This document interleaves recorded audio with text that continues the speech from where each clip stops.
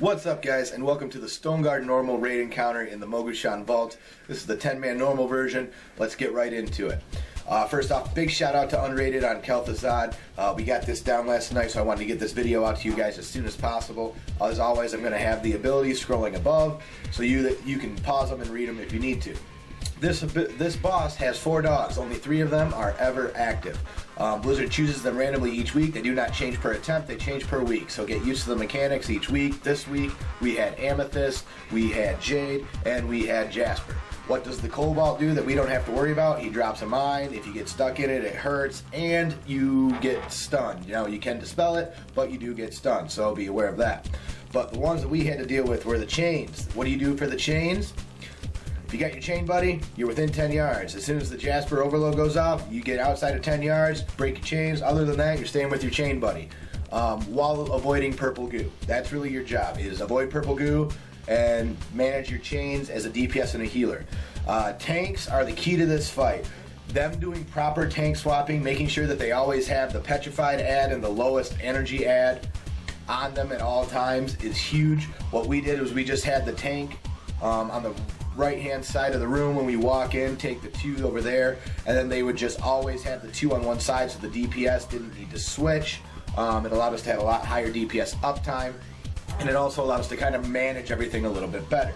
This fight is key to have 2 tanks who are vocal and who like to call stuff out as a good tank should. It is extremely important. Also, if you have misdirects, tricks of the trade, anything you can give to that tank going in on the 2-dog side, give it to them, because it's not fun on that pull immediately off the bat, especially when you have a couple of badass warlocks like we do. Okay, so keep that in mind, guys, that you want to make sure that you're trying to help out your tanks as much as possible. Keep that fight flowing, keep that going.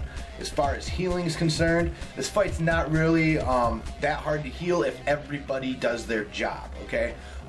Last night when we were doing attempts on it, we were doing 50, 60k HPS, but we were only getting through about 40-50% of the fight because there was so much avoidable damage. As you can see during this kill video, our numbers are nowhere near that because nobody's taking that amount of damage. We did all still run at about the same time, which is good to see that at least we all hit it at the same time. But also not good to see because who likes to run The only thing that you need to worry about healing in this fight, okay, the biggest thing is your tanks. Your tanks have the rend ability on them, which hits like a truck. These bosses hit like a truck. Overload hits.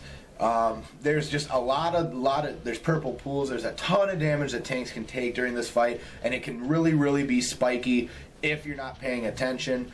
That's your biggest thing to worry about, is make sure that those tanks have their dots, are cycling cooldowns, that you're cycling your cooldowns on the tanks.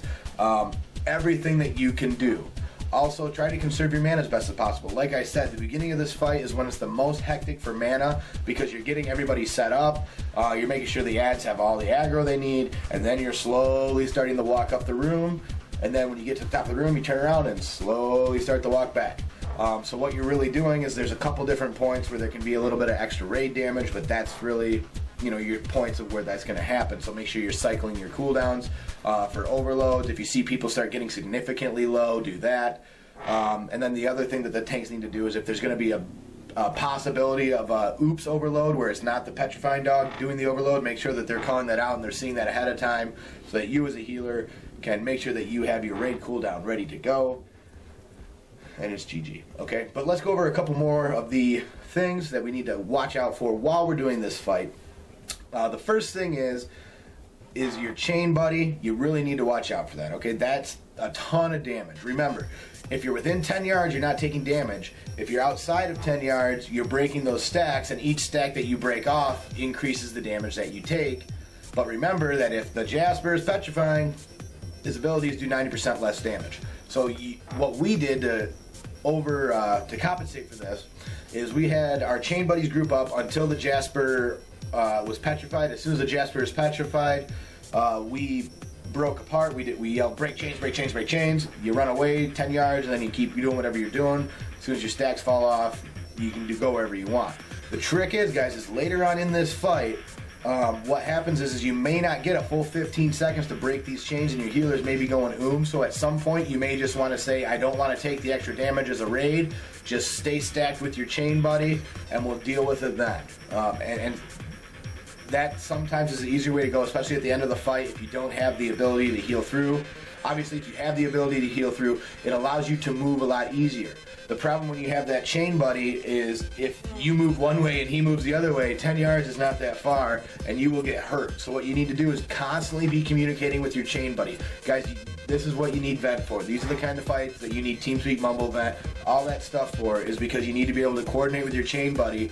That's why we kind of kept the dogs going in the same direction, both ways, is so that the DPS knew, well, there's no reason for me to run the other way because the boss is going that way. So it kind of dumbed it down a little bit for us. It allowed us to kind of have everything going in the same direction, so all the bubbles knew, all the chain partners knew where they were going, all the purple stuff knew where it was going, and we could just turn around and come back. It was a little bit smoother, a little bit easier to heal, and it's just kind of a frantic fight at first until you kind of get the hangs of it. And like I said, you're going to wipe getting your tanks to figure this out because it's not something that they're going to just pick up on the first try, most likely. As soon as our tanks figured it out, though, it was literally GG. But what you got to remember to do, guys, is concentrate at the end of the fight. There is not a DPS race here, okay? It's not a DPS race.